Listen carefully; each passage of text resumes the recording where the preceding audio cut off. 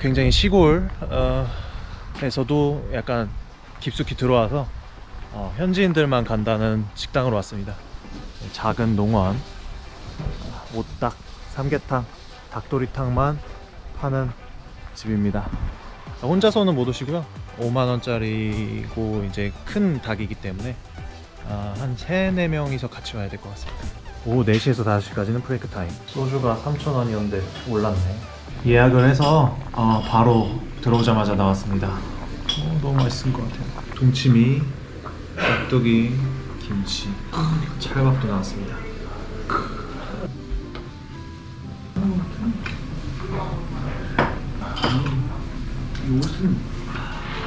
깔끔하네. 약간 닭 냄새는 약간 나는 것 같은데, 약간 냄새 나는데 뭐 불쾌할 정도는 아니고, 옷인데 약간 진하면서 깔끔한 맛, 국물 맛이. 딱 봐도 약간 쫄깃쫄깃한 느낌. 토종 딱 맞는 것 같아요. 딱 이렇게 흔들어 봐도 이제 탱탱한 느낌이. 와, 우려나게 나올까? 진짜 아삭아삭한 느낌이 날 정도로 탱탱한데? 무슨 근육 씹는 것 같아. 뭐야? 깍두기. 밥도 좋다. 차체 틀리잖아. 어우, 찹쌀. 노릇노릇하니. 잘 나왔다. 맛있다. 기본적으로 간이 세질 않아서 좋아. 닭이 얼마나 큰 거야 이거? 어우, 다리가 엄청 큽니다. 와, 뜨거워.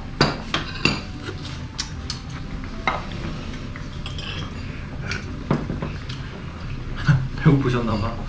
두 분 다 먹는 속도가 아주 맛있어서. 아무리 저기 어머니가 토종닭을 사와서 해도 이런 닭을 본 적은 없어. 이게 크기부터가 일단 다르고요.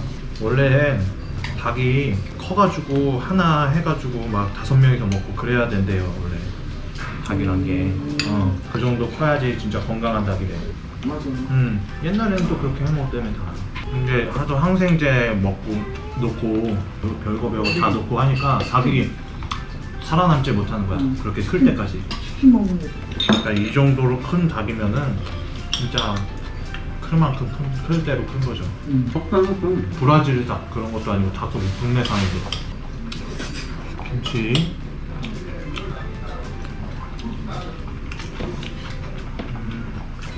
그럼 김장한 지 얼마 안 된 김치네요. 맛있네. 동치미도 너무 맛있어. 동치미 드셔보셨어? 너무 맛있는데? 딱 이게 자연스럽게 달고. 아니요? 간인지 콩팥인지 이것도 들어있습니다. 결과 살결이 쫙 이렇게 찢어지는데 예술이었어요. 이렇게 싹 하니까 딱 갈라지는데, 근데 어떻게 이렇게 탱글한데 이렇게 싹 갈라지지? 이렇게?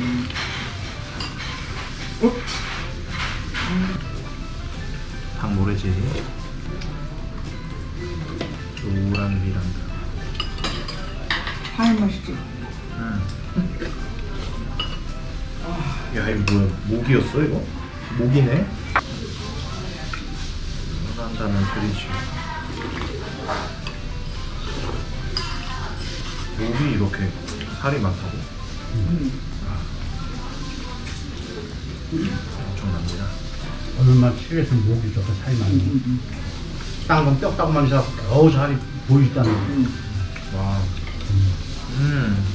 맛있어요. 이게 목에서 나오는 껍질과 살입니다.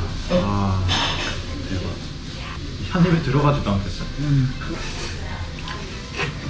닭가슴살은 안 퍽퍽하진 않은데 부드러운 편이고, 이걸 먹고 동치미 국물을 이렇게 한번 먹어주면 딱 좋아요.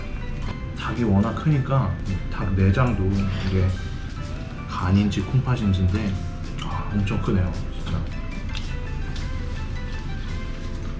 돼지 간하고 맛이 비슷하네요.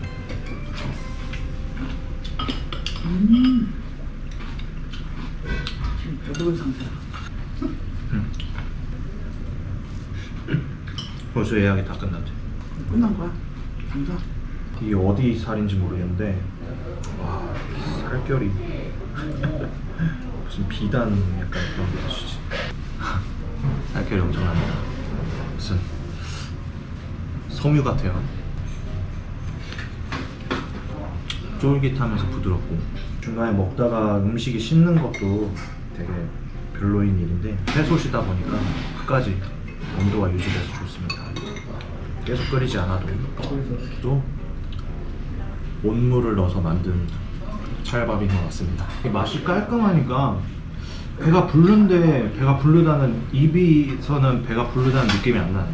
근데 배가 불러가지고 더는 못 먹겠습니다. 저거.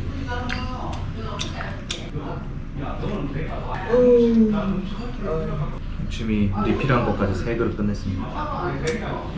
동치미 맛집이야. 작은 농원 아주 잘 먹었습니다. 일단 전에 본 적 없는 크기의 닭입니다.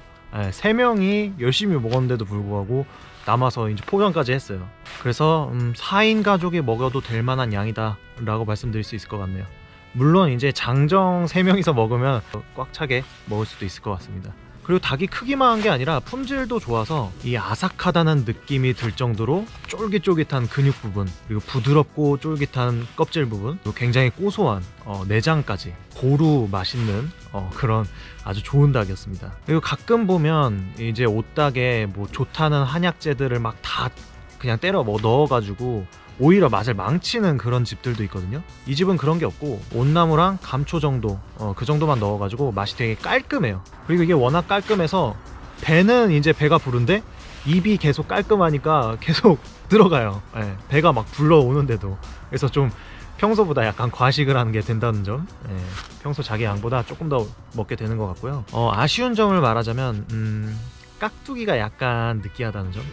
깍두기가 살짝 느끼한데 대신에 이제 동치미가 굉장히 맛있어요.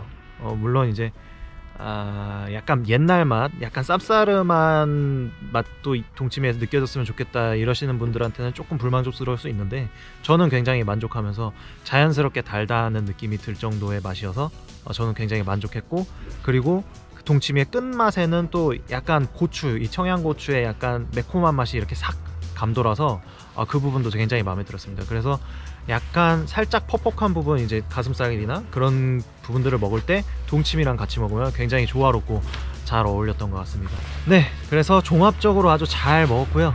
여기 위치 자체가 약간 구석에 있어서 뭐 현지인들이나 아는 사람들 말고는 거의 찾아오기 힘들 정도의 이제 위치라서 살짝 찾아오기 조금 까다로우실 수는 있는데, 이 칠갑산이나 청양 쪽 오시는 분들은 굳이 찾아와서 드셔도 될 만큼 괜찮은 맛집입니다. 네, 그럼 이렇게